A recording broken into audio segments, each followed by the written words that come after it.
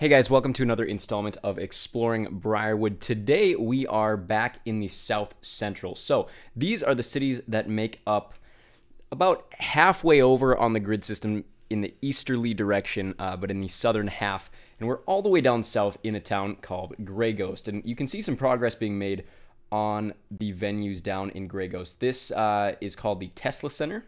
This is based on Ball Arena, formerly the Pepsi Center in Denver, which is home to the Colorado Avalanche and the Denver Nuggets. This is home to the Greyghost Wolfmen and the Greyghost Sacrifice. It'll be a full arena. I mean, what else are you going to call it other than that? But I don't have anything fitted inside the rink space itself yet. I might do concert. I haven't quite decided yet what I want to do because I already have a boxing ring set up. I already have a wrestling ring set up. So we'll see what I want to actually outfit in there once the arena is getting close to completion. Over here is Boeing Park. Now this is based on London Stadium in East London.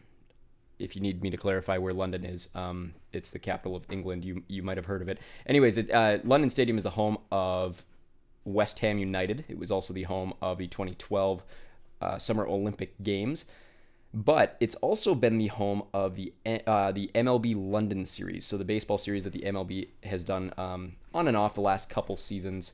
They started it in 2019. Of course, they had to postpone it due to a thing that happened with the world for a couple years, and then they restarted it this year. It's planned to resume. I can't remember if it's next year or the year after it, but they're hoping to eventually do it every year. But because of that idea, I decided to make a three-team multi-purpose stadium out of what is based on the London Stadium in England. So this is home to the Greyghost. Ooh. Oh, man. Phantoms, for sure. Greyghost FC. And then the football team is called the Greyghost. Oh, boy. I'm going to have to look at my chart. Don't make me look at my chart. I hate when I have to pull out the chart. Greyghost. Baseball team's called the Phantoms. The Elders. Greyghost Elders is the American football team. Obviously, right now it's set up for baseball. I haven't quite finished the infield. But as you've heard me say in videos before, circles are a lot harder to build in Minecraft than straight lines. So this one's going to take a while. Eventually, there will be another deck for box seats, which will be a full circle, and then another upper deck, which will also be a circle. So this stadium will probably take the longest time to build of any single venue, including the Delta Coliseum up in Greenhaven. So stay tuned for that. This is not expected to be finished anytime soon, but I am making progress on it. We are slowly making our way around, not just the primary directions. We are slowly working our way around to a full circle. So now that Greyghost is out of the way, let's head northward. And I believe next in line northward is going to be Walderville. And I'll correct myself if I'm wrong. My geography with the south still isn't solid. I mentioned in the last video, the last time we were in the South Central, and I've mentioned it on a couple videos, I like how each town is starting to get its own feel. Each one has kind of its own specific color design, whether it be a specific block I'm using or a specific color scheme to the buildings that I'm going to use for all of them. And so each city feels distinct. I can typically remember all the teams that play there, except, of course, the Greyghost Elders, but when it comes to where the towns are actually positioned in relation to each other, that's when I get fairly confused still. So hopefully the way to fix that is by making these train routes a little more distinct, adding some flair to the outside of the tracks, and then of course going between station to station once we finally get those stations built. I do have the stations planned now, which I haven't had in previous videos, but going forward, after we get the stadiums really up and running, not quite detailed in completion, but that's when I'm hoping to kind of buckle down and do a little more of these, the train station aspect of things. So we are up in Walderville. Over here, this one, I believe is called Chase Park. Let me double check, make sure that's right. We're in Walderville, and where's Walderville on my chart here? No, this one's called State Farm Field, so I actually got that wrong. I might flip these because I mentioned incorrectly in a past video when I'm playing baseball against the Walderville Celts that I called their stadium Chase Park. That is incorrect. This one is called State Farm Field. Unless I flip them, I might end up flipping them just for that sake. But this is based on Comerica Park in Detroit. That's where the Tigers play. It's fairly uniform in its design. You can kind of see a little difference in the way that the outfield is set up, but for the most part, it's fairly mirrored on either side. It's got a big center field structure with cars up top, because Detroit, being the Motor City and whatnot, has this big center field car sculpture. But I have flipped the outfields like I do with all of my ballparks. This has a lot of progress to go on it. Obviously, I don't have the outfields even complete, so there's nothing really to look at. But this, like I said, State Farm Field, potentially changing the name to Chase Park. But the actual Chase Park is over here, and that is the football and soccer stadium. So this is home to the Walderville Terrapins and Walderville, I think it's just Walderville FC. Let me double check that. Yes, Walderville FC is the soccer team. So this is based on BMO Field in Toronto. It's home to the Toronto Argonauts of the CFL, as well as Toronto FC of the MLS. It's got this big structure on both sides, very large side stands, and then it's got fairly small ends. But one thing to note that you won't see here, feel free to look it up at the actual BMO Field, is it's got this very cool canopy that just kind of sits very, very high above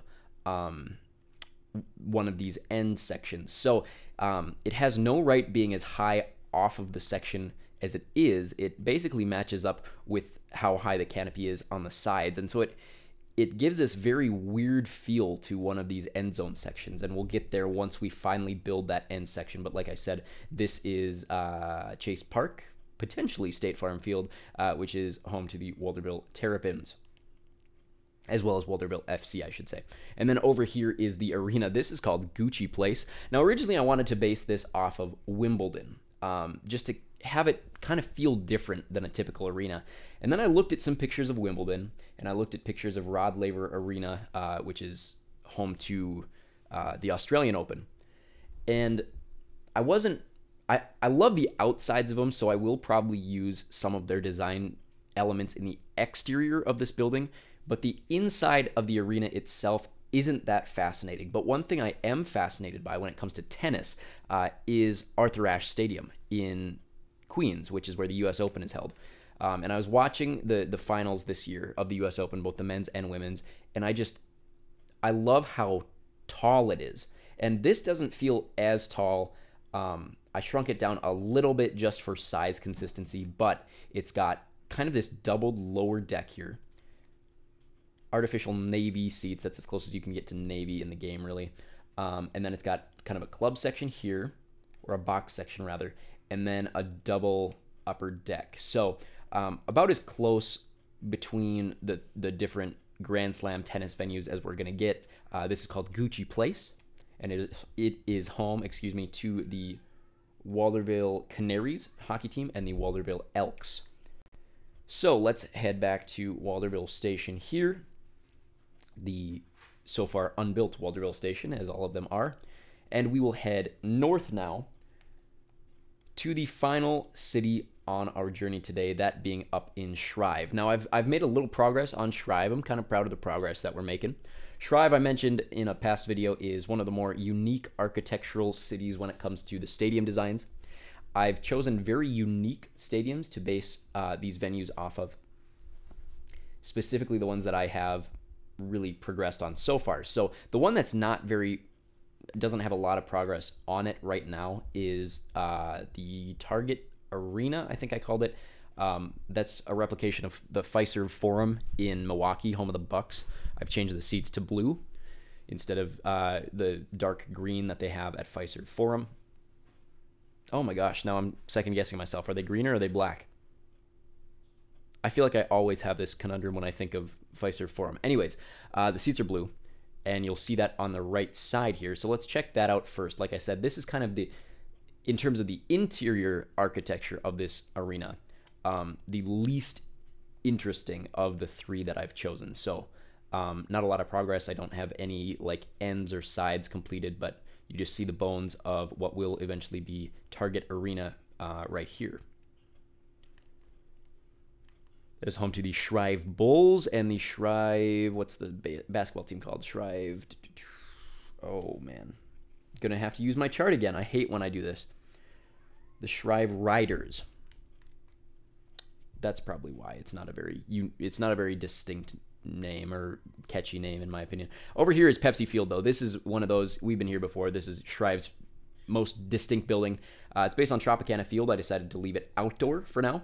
No progress has been made since the last time we were here, so we'll just briefly touch on it. The dugouts have not been literally dug out yet. The party sections have not been party sectioned yet. There you see the outfield. I've added the scoreboard and the batter's eye building / structure. There's that tank full of salmon right there. But it maintains the circular shape of Tropicana Field, but it's outdoors, so it adds that much weirder of a look to this venue. And when it's finished, it'll look that much more bizarre. But over here, progress has been made, especially on this end zone, as you can see. This is HP Park. So this is based on Lumen Field in Seattle. It's home of the Shreiv Penguins football team, as well as Shreiv 94, the soccer team. I don't have any of the ends done, so the unique... it's based on Lumen Field, I should say, home of the Seattle Seahawks and Seattle Sounders FC. It doesn't have the unique big arched sides, but it does have the unique triangle end here, which will look a little less bizarre once these sides are added. It feels very naked right now in its design. But then on this side is the kind of the lesser known, oh gosh, which end? I can't remember which is south and which is north on the actual stadium. But the lesser known end, I should say, of Lumen Field is over here. It's got a very large lower deck, and then a double tier box section, and then a lower clubbish section. It's basically a double upper deck here, and then a big plaza up top here. I believe this is the plaza where they fly the 12th man flag. Don't quote me on that. I'm not a Seahawks fan. I should also mention it's home to the Seattle Sea Dragons of the XFL. Go XFL. But this is Shreiv. So those are the three towns that make up the South Central. There will be more progress made the next time we come around here in a few months, so stay tuned for that. We do weekly updates on all of these cities, not each city per week, but all of these worlds. There's 27 cities, and we update each area of the world every week, typically Sunday mornings, 11 Eastern, 8 Pacific. So stay tuned for next week's update. For now, this has been the South Central, and we will see you very, very soon.